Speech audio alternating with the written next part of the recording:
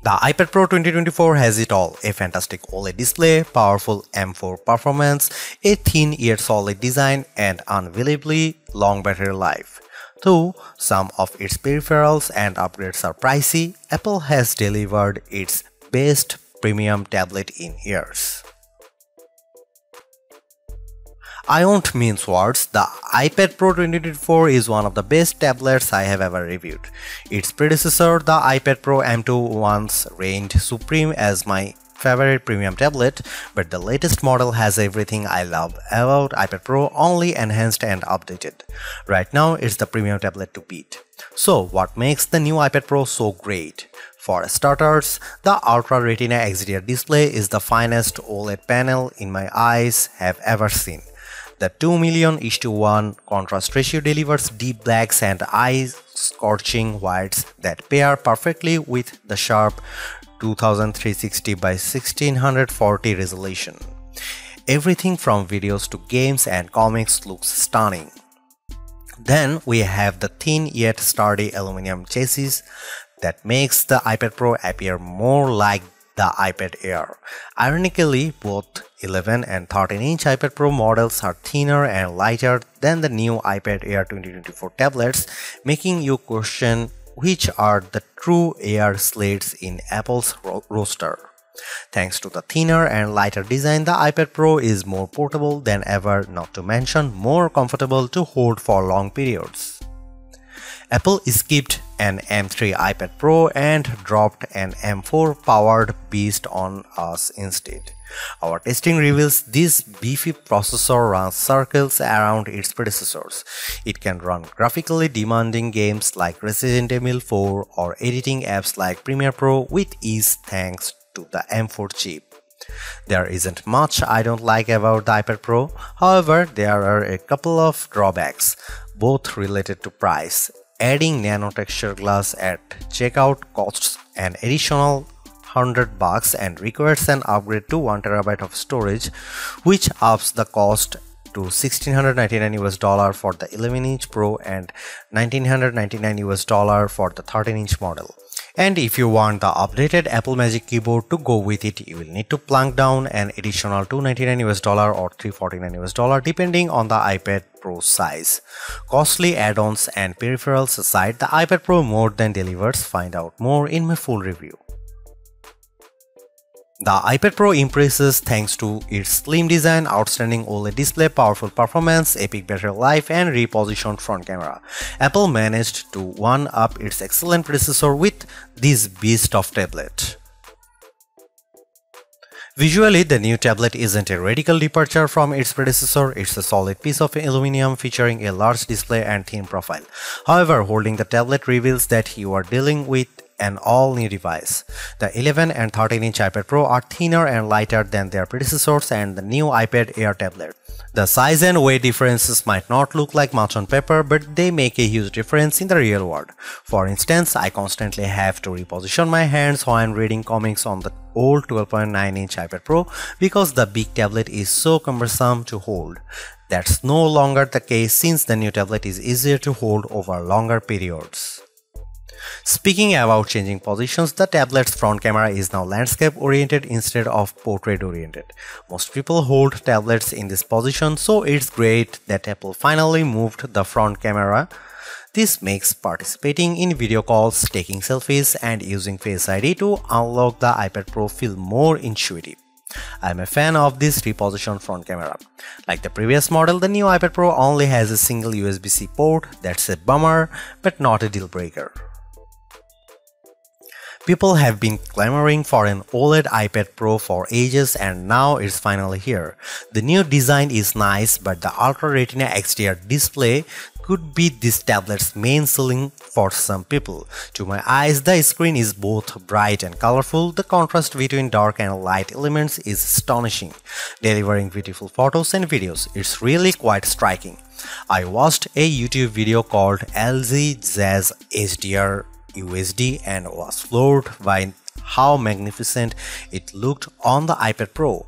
The pure black elements served as an excellent contrast to the vibrant colors. On top of that, the 120Hz refresh rate ensured everything moved silky smooth. If you like digital comics, you will have a great time on the iPad Pro. Color comics like Conan the Barbarian and monochrome books like Savage Sword of Conan look equally fantastic. The former's rich colors and dark shadows make the story feel more alive, while the latter's deep black inks let me see individual lines in great clarity. Moving over to our display test, the new iPad Pro's color reproduction, color accuracy and brightness aren't much different than the previous model. However, the OLED displays helps everything appear much richer, especially colors. Even if the iPad Pro 2024 has comparable color values to the previous model, the overall picture quality is much better thanks to the display's OLED technology. I'm a professional reviewer, but I have a hard time conveying just how good the iPad Pro's OLED display appears. This is arguably the best OLED display I have ever seen on a tablet. You need to see it to believe it. Our 13-inch iPad Pro review unit packs an M4 chip with a 10-core CPU, a 10-core GPU, and an updated neural engine. Our tablet has 1TB of storage but no nano texture glass, toss-in Wi-Fi plus cellular, and this review unit is valued at $2,099 as configured. Like the M3 chip, which also utilizes 3nm technology, the M4 processor features hardware accelerated mesh shading, ray tracing, and dynamic caching, all of which are a first for the iPad platform. I used the iPad Pro as a laptop and the tablet had no problem handling my regular workflow, which usually has me juggling multiple open tabs and applications. The iPad Pro never slowed down even when I tossed a YouTube video into the mix. The tablet also handled digital comics without a hitch. The iPad Pro also did well in our benchmark tests on Geekbench 6, which tests overall CPU performance. The M4-driven iPad Pro performed almost twice as fast as its M2 counterpart. However, there is one caveat. We are comparing Geekbench 6 scores for the iPad Pro 2024 to older Geekbench 5 scores for the 2022 model, since we switched versions a little while back. The important thing to know is that Geekbench 5 results are not directly comparable to Geekbench 6 scores, but the huge difference between the two here tells you all you need to know. The iPad Pro 2024 is significantly faster than its predecessor. The new tablet also performed faster in our Adobe Premiere test, but not by a staggering amount of time. What about gaming? Resident Evil 4 runs fairly well, though it was short of the 60 frames per second standard most gamers like myself desire. I didn't have a way to see the game's exact frame output, but to my eyes it seems to be steady 30 FPS. That's not great, but it's still playable. Lastly, we ran the 3D Mark gaming benchmark on iPad Pro. Not only did it score better than the previous model, but it also pumped out more frames per second. I am eager to see how iPad games optimized for the M4 chip will perform. Before this review, I wondered if the iPad Pro's OLED display and beefier M4 chip would negatively impact battery life. Thankfully, this isn't the case, as the iPad Pro lasts much longer than Apple claimed, at least according to our testing. In our battery test, which involved continuous web surfing over Wi-Fi with the display set to 150 nits of brightness, the iPad Pro lasted for an astonishing 13 hours and 13 minutes.